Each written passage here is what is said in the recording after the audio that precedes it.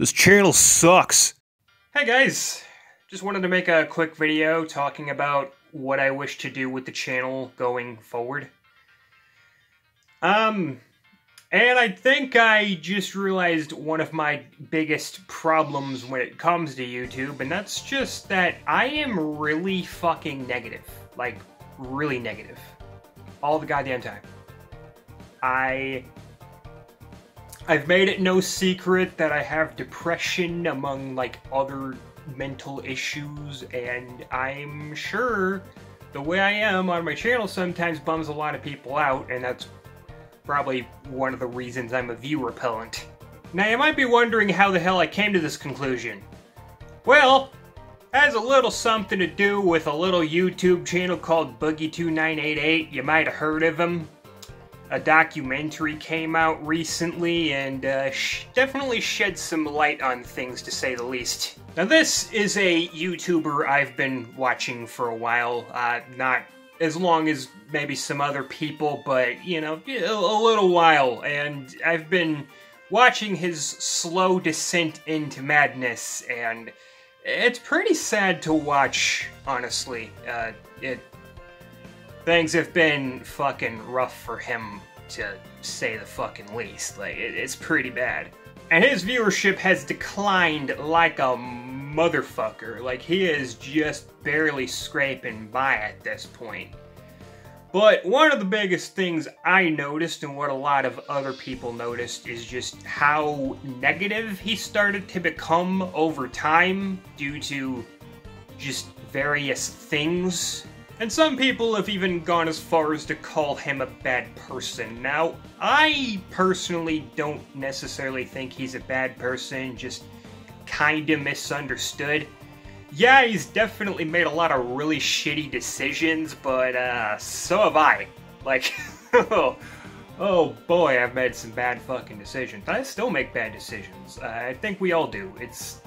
We're only human, like, And it's also kind of creepy that he's with someone, like, almost, I don't know, what, 30 years younger than him? But, I mean, as long as they're both consenting adults, I honestly couldn't give two fucks. However they want to live their lives, that's up to them. It might be a little strange, but whatever. Whatever floats your fucking boat. I might catch a little bit of flack for saying that, but I'm just telling it how it is. And his financial situation ain't too great either, which I can actually relate to because long story short, I recently lost like 2/3 of my income and I'm just barely scraping by myself, so that's great. But I haven't wanted to talk about it on this channel because I don't want to talk about shit like that anymore and get people down. I'm done with all that shit, like. Point is, in spite of everything, I want to try to be a little more positive on my channel. Because I know people don't like negativity and they don't want to hear some guy they don't know rant about their personal lives on the internet, okay? People come to YouTube to watch entertaining videos and forget about their own problems. So if they hear someone else talking about their own problems, it's just going to remind them of their own problems, and it's going to turn them away, and it's going to make them not want to watch that YouTuber anymore. We've seen this happen with Boogie2988, and I'm falling into the same goddamn trap before my channel's even kicked off. I mean, I have barely any subscribers. I get like maybe 20 views on average. Like, it's pretty shit. And I'm probably to blame for that. And maybe YouTube on some small part, but mostly me. Like, yeah, I could do better. And I should do better. What I'm trying to say is, I just don't want to bring anybody down, you know? Like, I make videos to entertain people.